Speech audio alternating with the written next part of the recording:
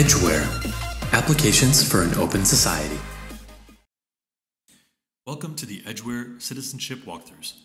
In this walkthrough, we will be learning the basic level of interactions with accounts using Polkadot Apps UI. So let's get started.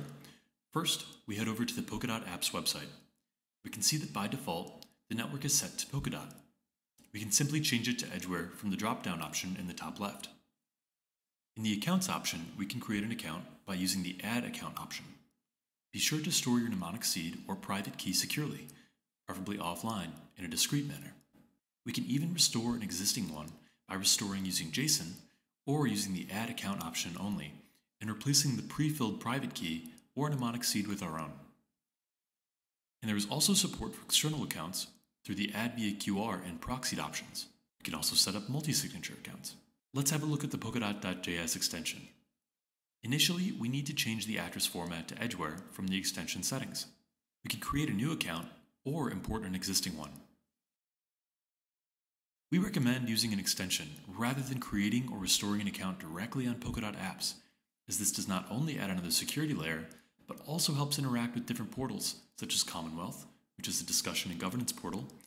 Once the account is set up, we need to refresh the Polkadot Apps to see the account as an injected account.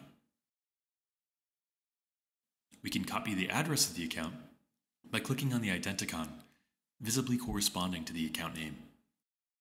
The Enzyme extension has all the functionalities of the Polkadot JS extension, but also has features like balance and transaction tracking, which will provide you a MetaMask-like experience.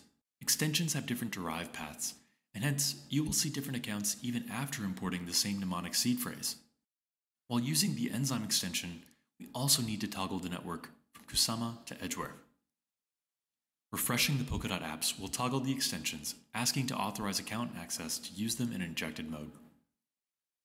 Clicking on the account name shows the description of the account, including the on-chain identity of which we will learn more in further walkthroughs. One of the perks of being from the Substrate and Polkadot ecosystem is that we can use the feature-rich blockchain explorer called Subscan. We can track addresses, transactions, contracts, extrinsics, and all the essential live information about the network. Next, let's understand network prefixes.